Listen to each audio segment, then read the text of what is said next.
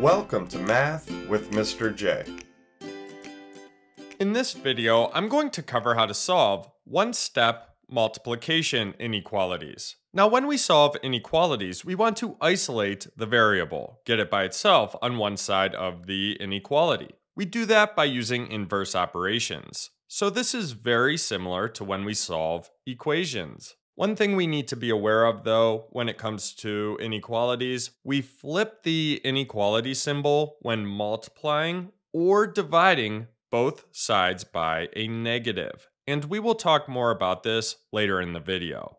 Let's jump into number 1, where we have 5x is less than or equal to 10. We need to isolate x. X is being multiplied by 5, so we need the inverse operation of multiplication. That's division. So divide the left side of the inequality by 5. Now, whatever we do to one side of an inequality, we must do to the other in order to keep it balanced. So divide the right side by 5 as well. Now, as far as the left side, these 5s cancel each other out. X is now isolated. So we have x is less than or equal to, and then on the right side, 10 divided by 5 gives us 2. X is less than or equal to 2. So any value less than or equal to 2 is a solution of this inequality. It makes it true. And let's check a solution to make sure we are correct here. Now, we can't check every value less than or equal to 2. That would be impossible. We have an infinite amount of possibilities as far as solutions, values that make this inequality true. So what we can do, we can check one value, or more if we would like, to see if this works.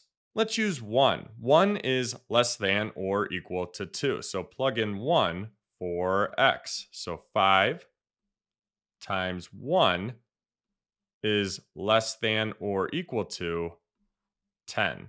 5 times 1 gives us 5, and 5 is less than or equal to 10, so we are correct here. Our answer, again, x is less than or equal to 2.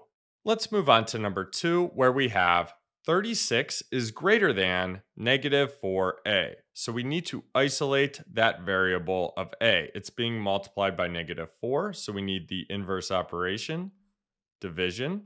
So divide the right side by negative 4. That means we need to divide the left side by negative 4 as well. Now remember, when we multiply or divide both sides by a negative, the inequality symbol flips. So as soon as both sides are multiplied or divided by a negative, that symbol flips. And here we are dividing both sides by negative 4. As far as the right side, these negative 4s cancel each other out. So a is now isolated. We have a, and then the symbol flips, and then the left side, 36 divided by negative 4, gives us negative 9. So a is greater than negative 9. That's our answer. And we can rewrite this with the variable coming first if we would like. This can make it easier to work with an inequality. All we need to do is write the variable first. So a.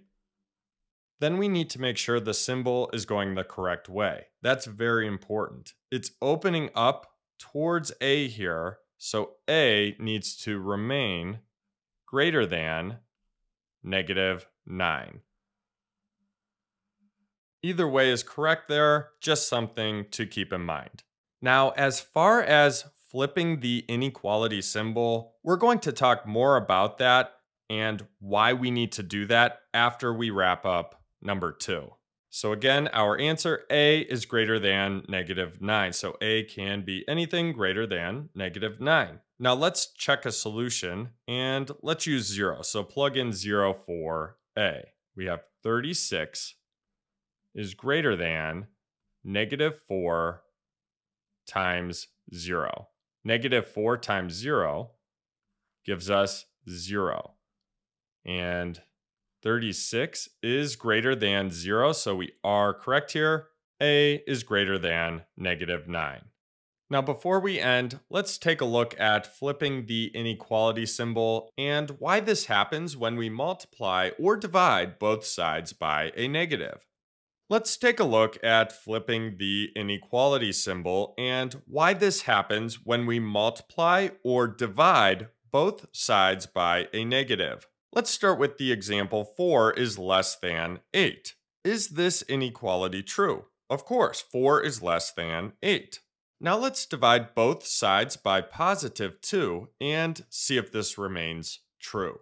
And let's rewrite this inequality so we have 4 is less than 8, and we are dividing both sides by 2. On the left, 4 divided by 2 gives us 2, and then on the right, 8 divided by 2 gives us 4. So we have 2 is less than 4. So does this inequality remain true? Yes. Now let's divide both sides by -2 and see what happens. And we will rewrite the inequality here. So we have 4, and then I'm not going to put the inequality symbol quite yet because we're dividing both sides by a negative, -2. And dividing both sides by a negative is going to change the inequality. So we have to flip the inequality symbol, change its direction for this to be true. So we have 4 divided by -2 is greater than 8 divided by -2. As soon as we divide both sides by a negative, that symbol flips. It changes direction. And that's because 4 divided by -2 is -2, and then 8 divided by -2 is -4. -2 is greater than -4. So for that inequality to remain true, that symbol flips. So again, -2 is greater than -4. Now what if we did not flip that sign? Well, we would get -2 is less than -4. Is that true? No. So notice the difference between dividing by a positive 2 and a -2.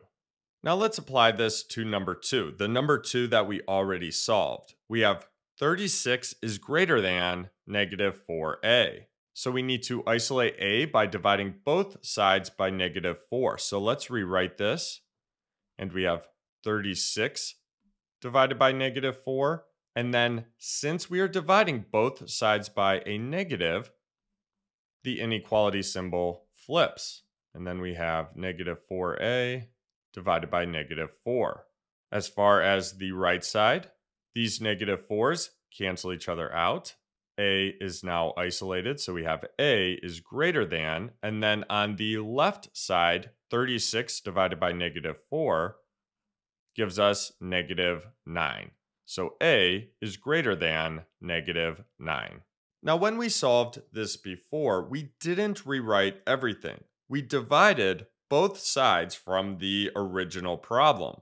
We flipped after dividing, and we ended up with the correct answer. And that was fine. But here I wanted to rewrite this to show that technically the symbol flips the moment both sides are multiplied or divided by a negative. So we wrote out that step to show that. Now, if you forget to flip the symbol, when you go to check a solution, you'll notice that it won't work. So it's important to check, and then you can catch that mistake. Again, just remember, flip the inequality symbol when multiplying or dividing both sides by a negative. So there you have it. There's how to solve one-step multiplication inequalities. I hope that helped. Thanks so much for watching. Until next time, peace.